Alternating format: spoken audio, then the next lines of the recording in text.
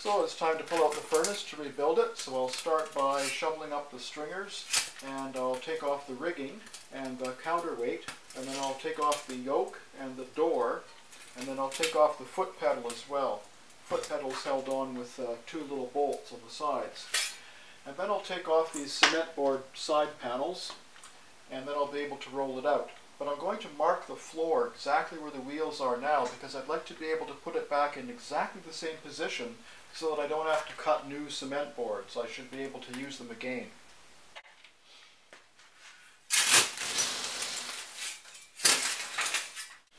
I usually clean these up after every session, which is usually 10 or 12 days long. And I sprinkle a little water on there to keep the dust down.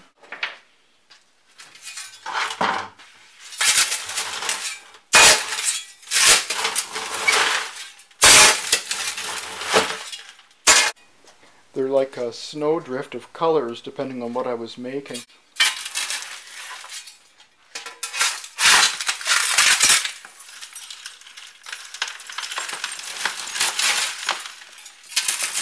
Going to pull the sill blocks out as well and vacuum out all the stringers and chips that I can before taking it outside. Now that I've rolled it out, I can pull out the elements and take off the electrical boxes.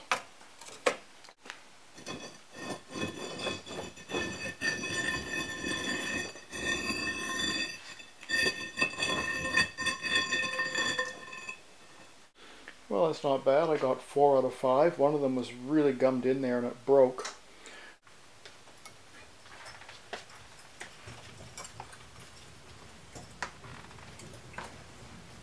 So now that I'm breaking it down, I've taken the fiber layers off here, and I can see where glass has seeped out into the insulation.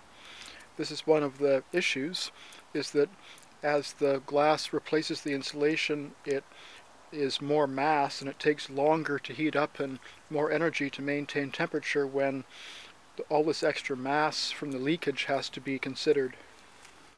So I've broken it down now, and I've flipped the crucible and its investment over. It's upside down there. So I'm going to smack that apart with a sledgehammer and throw it in the truck for disposal. But first I'm going to have a look at it and do a bit of a post-mortem. So there are a couple of fins here coming through the spaces between the bricks, so that indicates that there was a hole in the bottom of the crucible. It couldn't have been a very big hole because this is fairly minor seepage here. So there's a lot more seepage in here, a lot more finning as well, and that probably corresponds to the crack in the side wall of the crucible, about at that height. So this pile of material here will go to the landfill. I'm not going to reuse it anymore. And over here is the pile of stuff I'm going to reuse. So that's most of the fiber material is there, and there's actually 17 boxes of bricks that I'll be cutting and refitting. And there's the cage pieces there. The 3 on the right are the back and 2 sides, and the one on the left leaning up against the building is the front. So I can start the rebuild right away, right from this position here. I don't need to take anything else off the furnace frame here. So I've got my bottom course of bricks and 1 inch of fiberboard, and then I've got the first course of K23s stood on their edges, so they're 4.5 inches high. So I'll clean off the rubble and blow off the dust, and I'll start the rebuild right from here. There, I wanted to have a little look at the crucible before I smashed it up and took it to the landfill. It's amazing how flat surfaces, the glass will sit on a flat surface and just boil it, and it froths up like popcorn or styrofoam. And I've got 2 real decent holes here in the crucible that the glass was flowing out of into the space between the crucible and the investment casting. And I'm really glad that I do an invested pot. There's no way I could have get any kind of decent crucible life out of this thing if I had a freestanding pot. I haven't done the numbers yet, but it's close to 70,000 pounds I melted in this pot, so 35 tons came out of this pot. And it's pretty good considering. Little flaky pieces coming off here which tend to flow down. They're a little bit heavier than the glass, so they tend to go to the bottom, but still have to pick out stones now and then. But overall I think it turned out pretty good. I think now that I'm rebuilding it, I don't think I'll make any changes. I'm kind of happy with the design. I don't think it needs any modifications.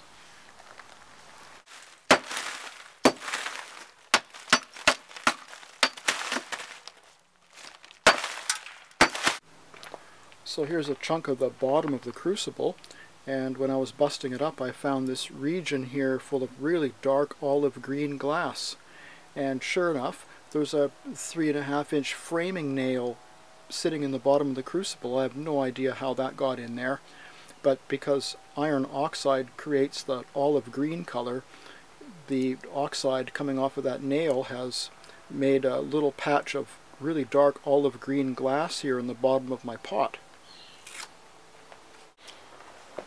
Alright, this is what I got done on the first day. I got the 2 courses of bricks, 3 courses high, K23s around here, and I cut the corners and put in some filler material with some crappy bricks, because every little bit of the investment material that I can displace with a lighter volume material means less mass. So it means I'm saving energy because I'm not heating up as much mass. So that's why I've added all this extra crap in there. I did it the first couple of times too, but this time I added even more than last time. So I'll slide the crucible in after I put in the wax paper, and the wax paper is to prevent moisture from the castable refractory from wicking down into the dry bricks before it has a chance to cure. I'm also going to have to, after I slide the crucible in, I'm going to have to brick up the front, and then to prevent this from moving, I'm going to have to put the fiber insulations around the outside and put the cage back together as well before I can pour the refractory. And I always put the damaged bricks towards the outside and put the good pristine new ones on the inside. Some of these bricks I've used in 5 different furnaces over a 25-year period, maybe even 30 years now, and they're still doing fine. And basically it's a good place to store them until the next time I need them, which is when I scrap this furnace design. I'll have several hundred bricks that I can use for something else, because they're not cemented together, they're just loose fit.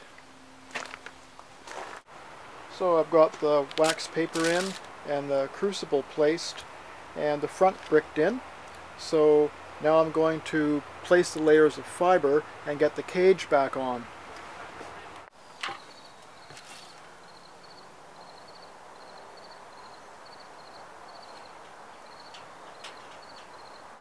Alright, so the cage is back on and the backup insulation's in place.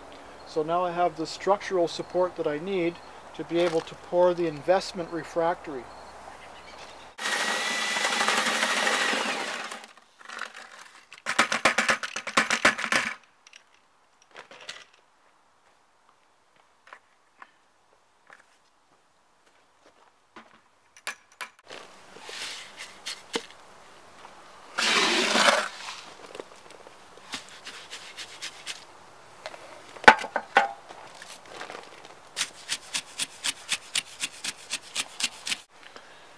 So I've got the investment poured and I'm starting to place the upper chamber bricks now. Those are the K23s that go on the outside and they're vertical, and the K26s will go on the inside of that and be horizontal.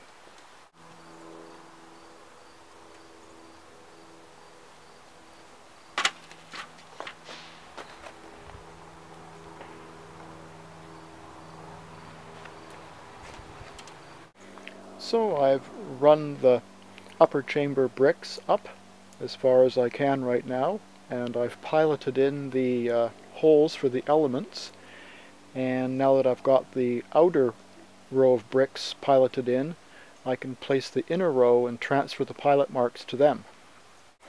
And here's those pilot holes run through to the outside. So here's the bottom of the crown form and the support to hold it up. It's going to be a couple 100 pounds of wet cement on this, so it has to be really strong. If it broke through, that would be really messy. And here's the top side of the bottom of the crown form. And the upper piece here just slides into place like this. And I'll fasten it from the top. And I'll put the refractory in through this space here and push it down into the far corners.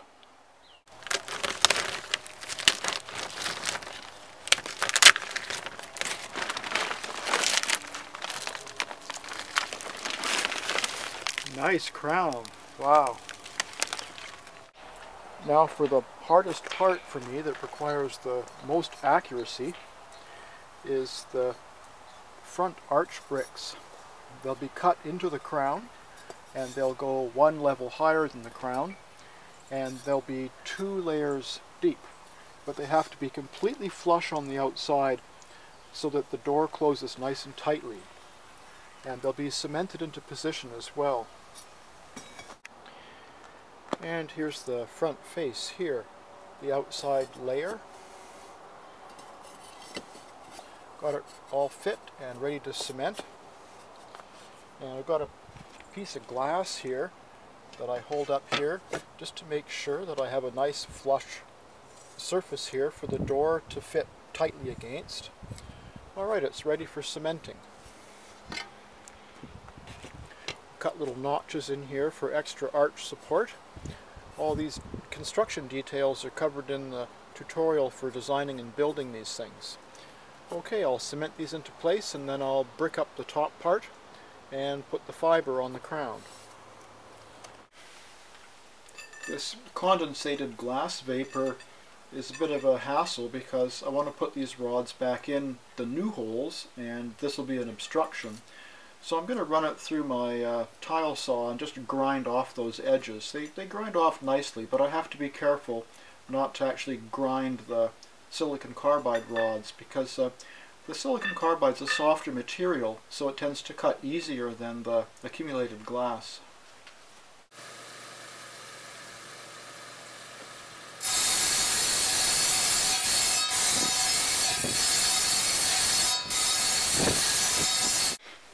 Okay, all cleaned up and ready to install.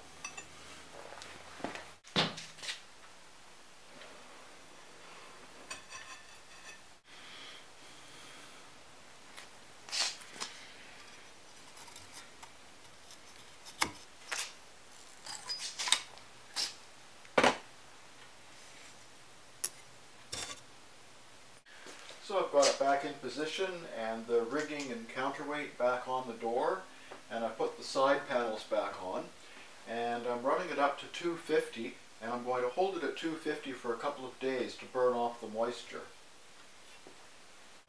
And I've burned it in and run it up, and I'm charging now for my first day's work.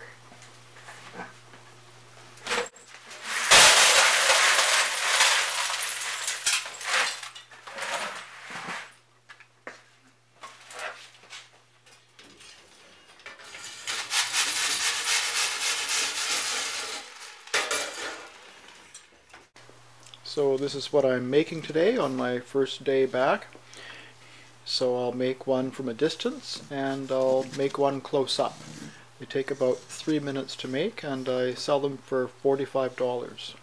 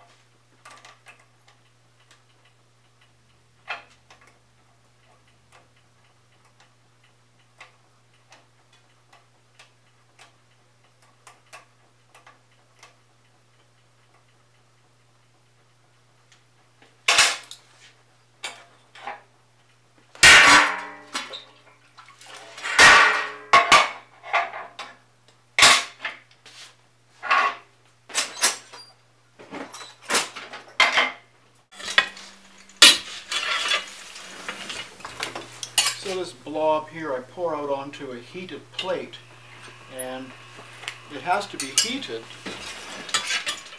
so that the thing doesn't cup as it cools.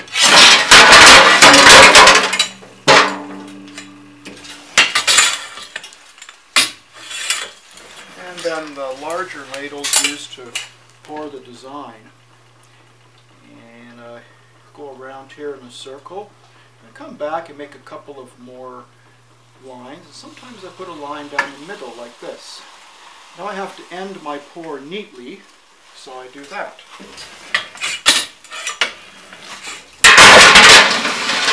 And I have a torch on the side in case I have to burn a stringer off, but I usually don't. There, now I have a few seconds to fold it up and place it on the base while the base is still hot enough for it to stick. And I have a minute to shape it, and that's about it. Well, I have less than a minute to shape it. There, so that's a napkin holder for the dining room table to hold cloth napkins.